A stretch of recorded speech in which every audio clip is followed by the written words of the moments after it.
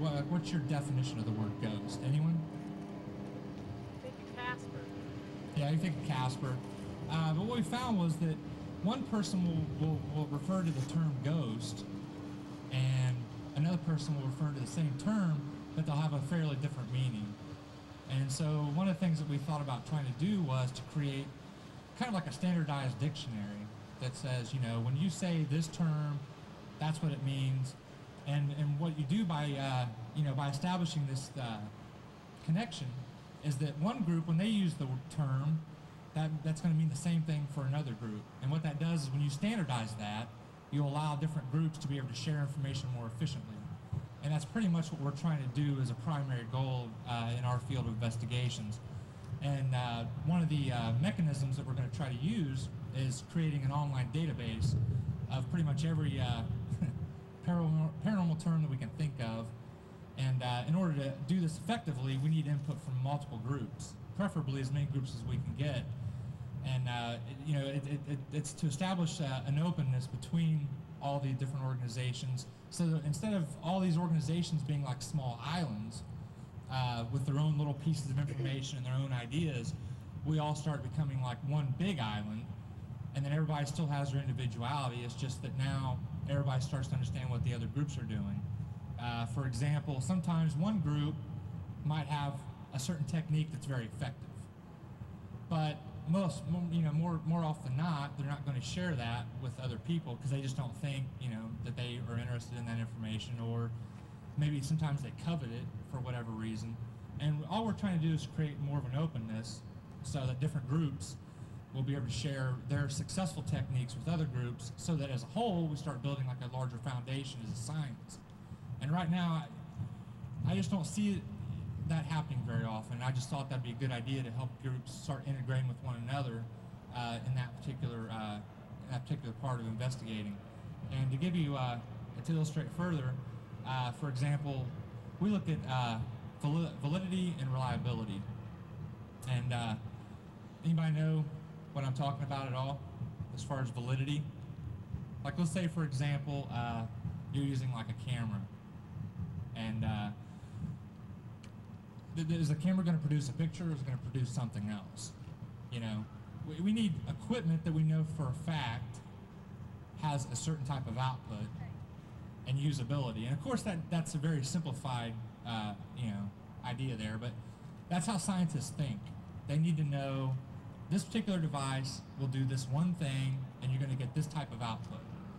And so, as researchers ourselves, when we present data, we don't use things like, say, dowsing rods for the scientific portion of the investigation.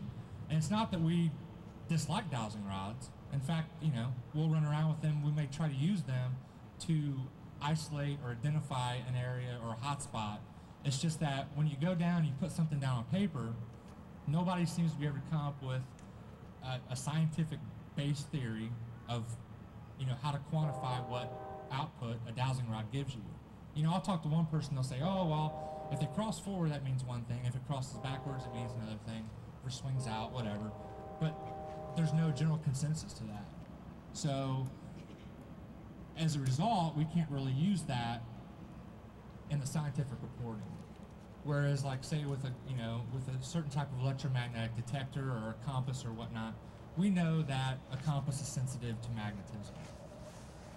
And you can actually tell by how fast the needle moves whether or not, the strength of that particular magnetism. That can be measured, that can be applied and presented as tangible data.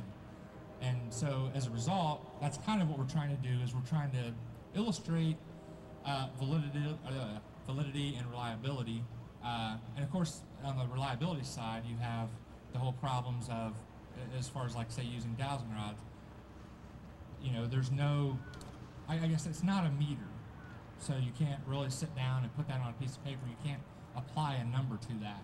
And if you can't apply a number to it, then you can't use it in a scientific manner, because the scientific community will not accept hearsay information at all. They need things that they can put into equations, and they can run the numbers, so to speak. And so as a result, we're trying to create this infrastructure that different groups use, and that we share each other's information, hello, to start building a more strict foundation for the science as a whole. And so anyways, that's kind of what we're about and what we're trying to do with other groups. So if you get a chance later, stop by and see one of the guys in blue at the booth up there. Our website, www.theprodigygroup.org, and of course the Ghostly Talk guys come down here to give some support. And thanks for standing here in the heat and watching me almost pass out. And thanks for coming out to the event this year. We've had a heck of a turnout. It's been fantastic. If you get a chance, thank Jeff Walmsley. They really worked really hard to get this thing going, and it's been a fantastic event. So thank you very much. Thanks to all the new friends we've made. It's been really great. It's really wonderful down here. Thank you. Any questions for anyone? Any questions? I do have a small question. You watch a lot of these paranormal shows on television and see them, and they walk around with things that measure like electromagnetic fields and things like that. And you're finding, a lot of times when you see them, you'll see them in old houses or things like that, where a lot of it possibly could be from bad light fixtures, things like that. In your research, what have you found? What percentage of the results you get are from that type of phenomenon and from versus what comes from unexplained phenomena? Yeah, what he asked was, as far as like TV shows and things of that nature, people who are using these electromagnetic devices, for example, he was asking how often do we think that we're getting like false positives, or if it's just bad lighting or whatnot. And to be honest with you, I say about 100%. I say about 100% of the time that we're using these pieces of equipment, we get false positives. And that brings up an interesting point, because what we're trying to do is find equipment that works outside of that particular frequency. I mean, we all know that typical household lighting works between 50 and 60, hertz.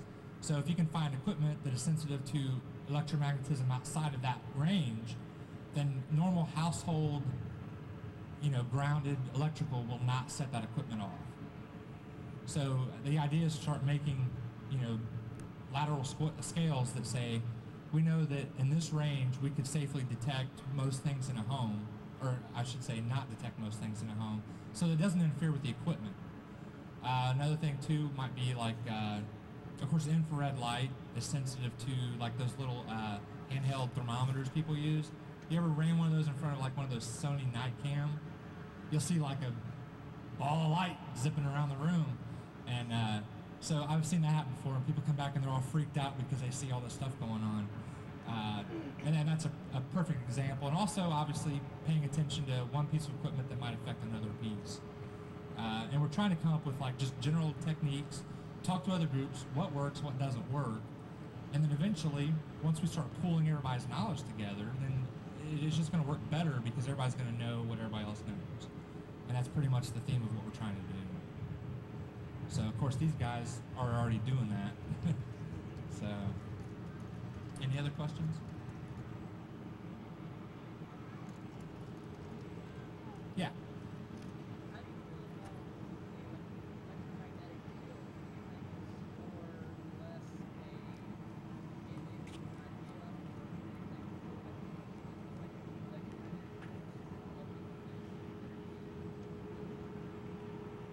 In other words, do you think the electromagnetic field is the cause or the effect?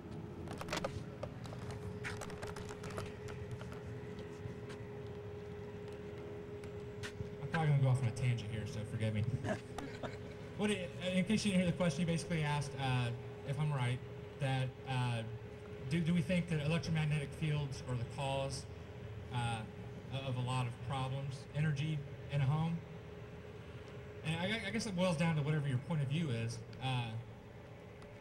Typically, the way I look at it is, if a spirit, or there's some kind of a transfer or transition of energy, it has to affect our world through some element of physics, whether it's kinetic energy or hopefully not nuclear energy.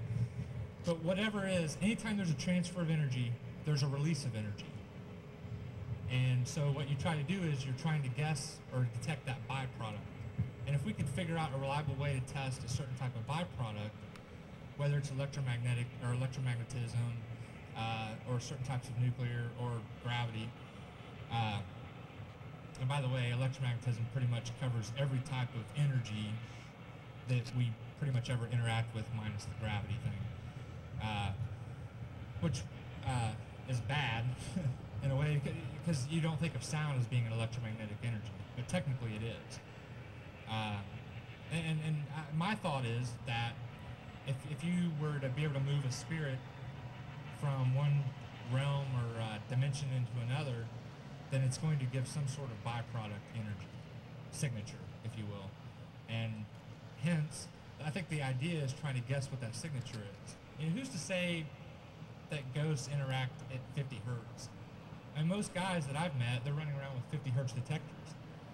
So what if a ghost or whatever, some sort of entity, operates on 80 hertz? Well, you're not going to catch it on the 50 hertz device. And if it's not a visible object, then you're not going to get it on camera or film. So, you know, how do you detect that? You know, the only way to do that is try to move equipment into those different fields. And of course, you're talking about elevating the cost of such devices because, you know, you'll have to get specially made industry type stuff. So, hopefully that answers you. Anyone else?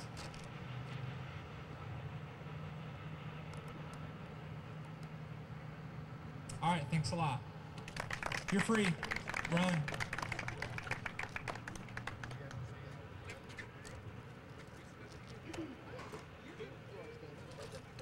Thanks a lot, everyone, for coming out. These are the last speakers, so please enjoy the rest of the festival, and we hope to see you next year. Thanks a lot.